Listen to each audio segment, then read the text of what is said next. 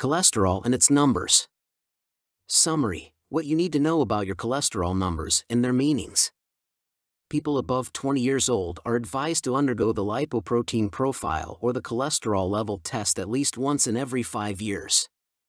This test involves taking blood sample from the patient in order to find out his cholesterol numbers.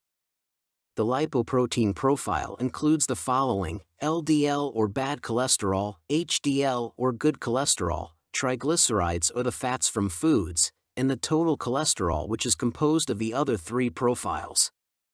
LDL cholesterol. Known as the bad cholesterol, LDL builds up on the walls of the arteries which block the blood flow.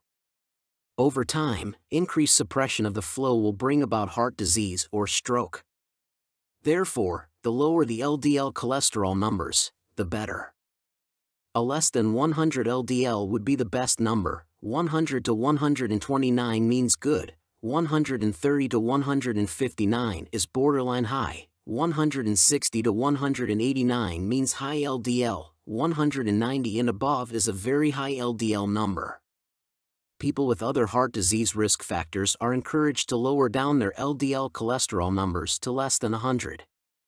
HDL cholesterol. This good cholesterol is responsible for removing the bad cholesterol that sticks to the walls of the arteries, that is responsible for blood clot, which later on results to a stroke. Hence, the higher the HDL cholesterol numbers, the better it is for your health. HDL cholesterol numbers at 60 and above is the best defense against heart disease. An HDL number of 40 in men and 50 in women is considered low and a risk factor for heart disease. Triglycerides. These are considered to be the fats that we get from our foods. They are considered to contribute to the risk factor of heart disease.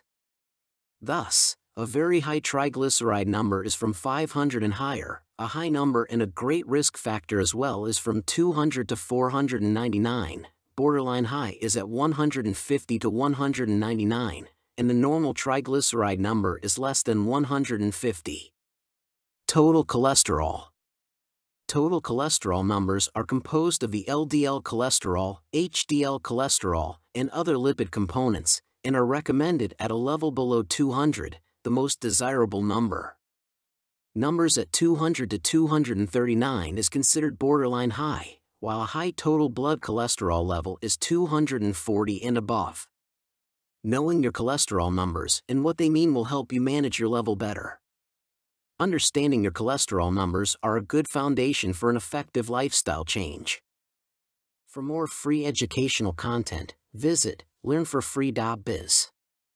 Content produced and distributed by AllSuperInfo.